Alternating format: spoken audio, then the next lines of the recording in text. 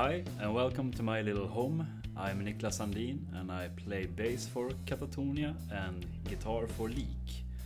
I'm gonna present for you the awesome Super Swede bass from Hagström Guitars. The Super Swede bass got famous in the 80s by Rutger Gunnarsson, who played bass for ABBA.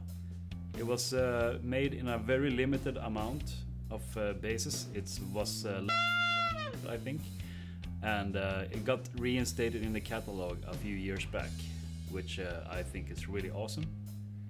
So let me get this cold coffee out of the way and show you the bass.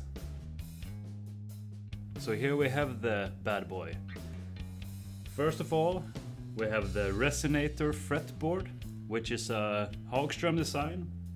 It consists of a composite and wood mixture, and also beneath it we have the H expander, which is also a Hagström design, which keeps the neck from warping, which is really good if you're a touring musician, because the temperature can fluctuate quite much and that can be a disaster for your neck.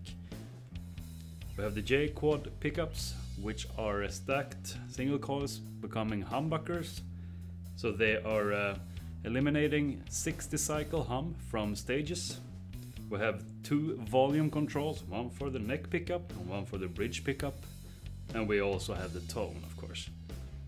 Another neat design is the individual bridge pieces here, and it got the slot, so you can string through the string without any problems. You can just slot it in, which is really nice. And the whole bass is made out of African mahogany, and it's very light, so it's good for long sets. Alright, and let me give you some sound examples.